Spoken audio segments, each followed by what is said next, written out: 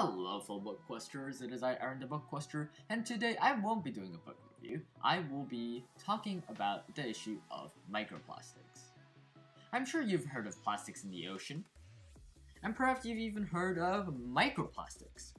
So you might just skip over the video and not watch it at all. However, did you know that scientists are developing a microorganism that consumes plastic?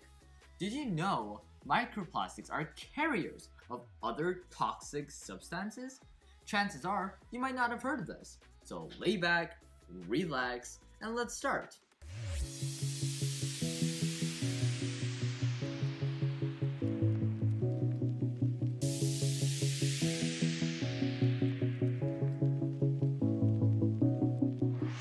For people who don't know about microplastics, let's start with the basics first.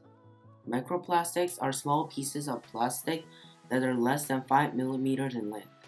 These tiny pieces of plastics end up in rivers and oceans, which in turn ends up in aquatic ecosystems, slowly making its way up to the food chain to reach us. These can have negative effects on our health, such as becoming the reason for cancer, creating reproductive issues, and etc. As you've got to know the basics of microplastics, now let's move on to some things that you may not know about. Microplastics can be carriers for heavy metals and other harmful substances. For example, lead is a very common toxic metal that can be found stuck to pieces of plastic. Consuming lead can cause many health problems, such as high blood pressure, kidney malfunction, mental problems, and possibly death. Since heavy metals are heavy, they usually sink to deeper waters.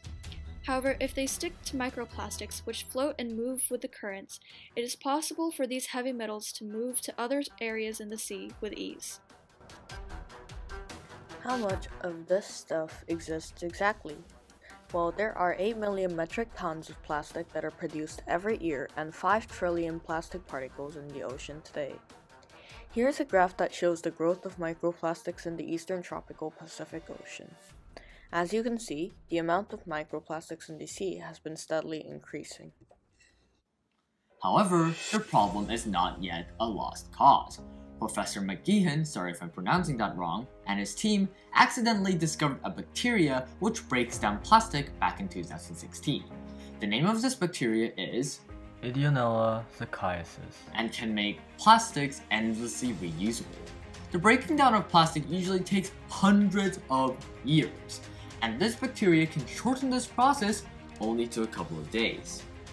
Even more recently, Japanese scientists have discovered a new strand of this virus that does this job 6 times faster than the ones that we have found in 2016.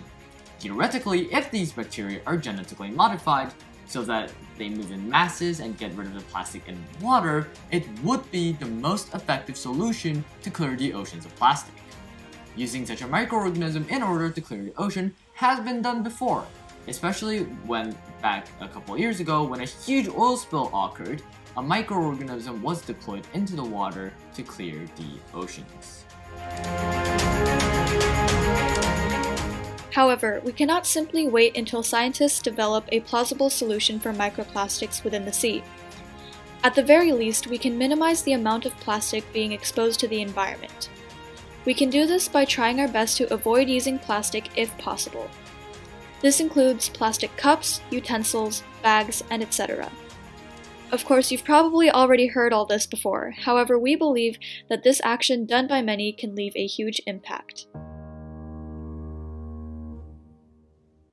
Thank you so much for watching, and me and my friends made this video in order to raise awareness, and there will be a link below to donate to Greenpeace, which is one of the leading organizations which clears the oceans, even though, as I said, it is probably not as effective as literally having a type of bacteria that eats plastic in the ocean. They're doing their best, so definitely if you have the money, go donate. I will myself probably donate at least a little bit of money. And like always, your Book Quester, Aaron the Book Quester. Thank you so much for watching, and please leave good comments about my friends, cause my friends are awesome, and goodbye!